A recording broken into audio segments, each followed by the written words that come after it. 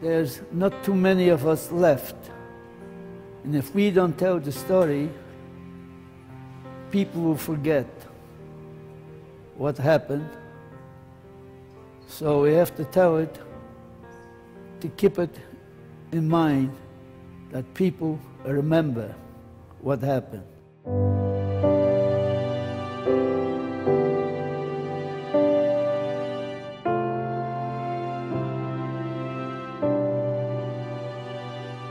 Six million Jews were murdered during the Holocaust.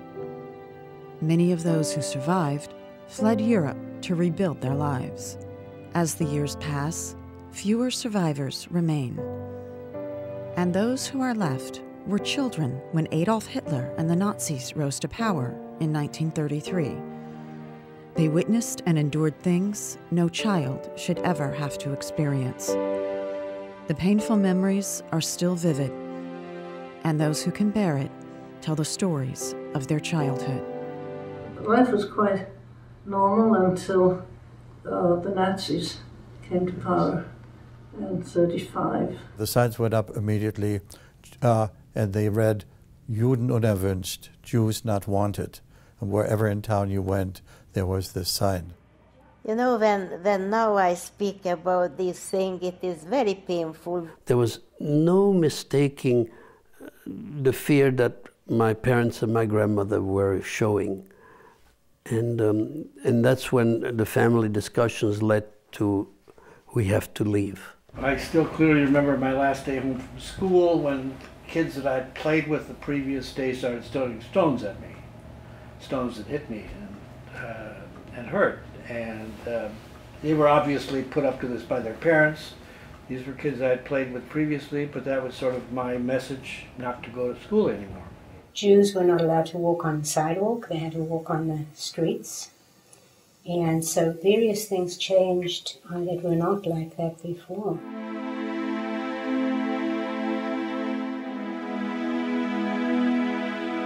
Jews, first of all, had to identify themselves by wearing a star on their chest, okay? Big star. This is what the yellow star looked like, but we had to wear on our chest. This one or this one here. But we knew that if we were caught not wearing the star, they usually shot you right away. Well, if we had known then that it was being shot or going to camps and gas chambers, maybe people would have chosen to be shot. In November 1938, there was a big upheaval, which was called Kristallnacht, for those who know a little bit about history. That's when they burned down all the synagogues and they vandalized all the Jewish businesses, including my father's barber shop. And arrested every Jewish man that they could get a hold of all over the country, just in one night. And I rushed into my room, brought out a little suitcase, rushed back out again and said, Fati, Fati, Daddy, Daddy, if they take you, I'm going with you. And by this time my mother got to the door. She and the door were slammed against the wall. The Nazis, about a half a dozen of them, rushed up the stairs with guns. The Germans took 270 plus men that they picked up in the street in the Jewish quarter in Amsterdam, and not one of those persons was ever seen again. We were in a house which was called the International Ghetto, and every night around midnight came a few young Hungarian Nazi. They are called Aerosmiths. I don't know exactly the right English name for them, but they were more cruel than the Nazi. They came in the night and tell you and you and you come, and then they took to the Danube and shot them. That's when they came down and took all the young people on transports to work in Germany, and they started the Jewish raffles, meaning they would close up streets and take everybody away. In French, that's what the word raffle means. It has nothing to do with getting a prize. It means being taken away. They would just close up the street with their trucks and get in there with their dogs into all the houses and pull all the people they thought were Jews out and put them on the trucks and they were gone. They lined us all up in front of our homes with the whole family, father, mother, whoever was in the house, and everybody else that was a Jew on that same street. And they asked us to take with us whatever we could carry. And we saw cattle cars, boxcars for animals. So we asked my father, they're gonna transport us like animals in boxcars? The children, we were loaded in a railroad car, and we were taken to Auschwitz. It's always night, you see.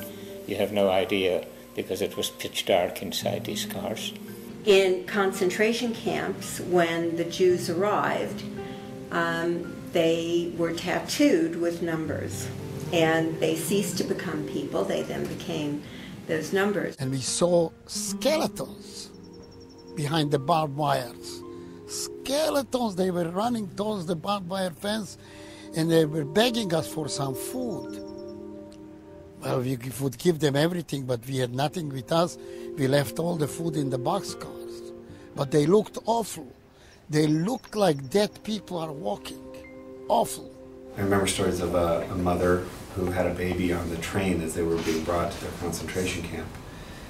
And they tried to hide the baby, but when they got to the concentration camps, they found the baby and they tied the mother up, and they killed the baby in a very horrible way in front of the mother to punish her for having had the baby.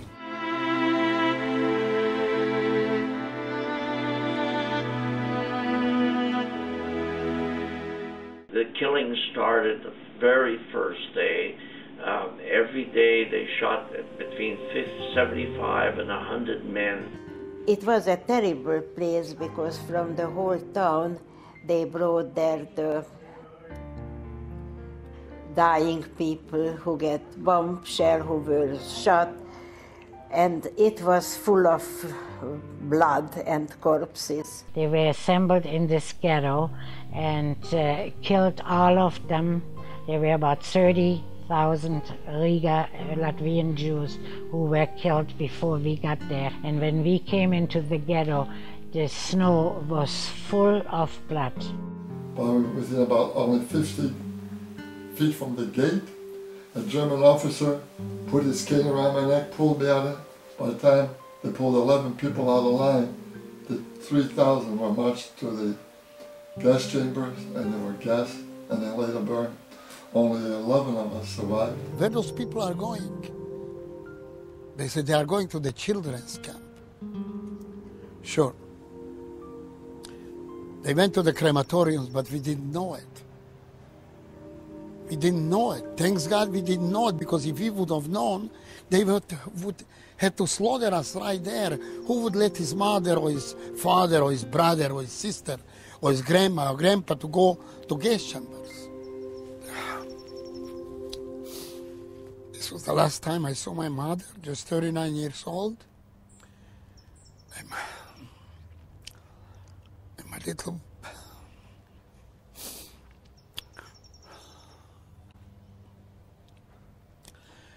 And my little brother Gabi, not even 3 years old.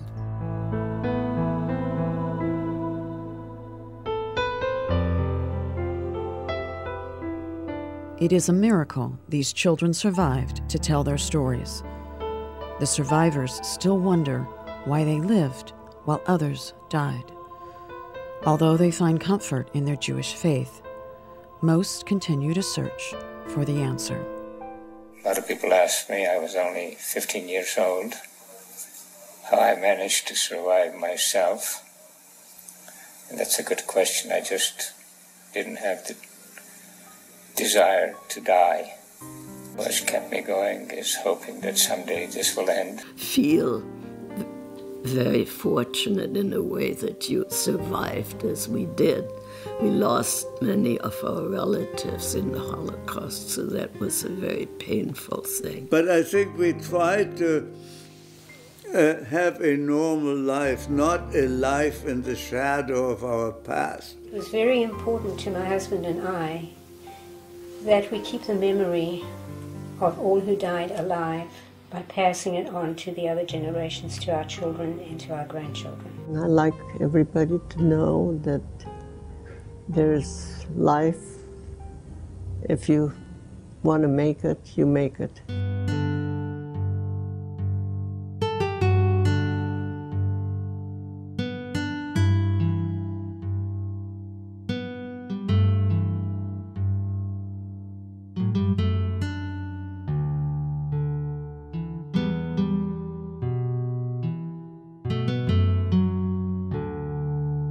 I have such a strong feeling of necessity. You know, why did I survive?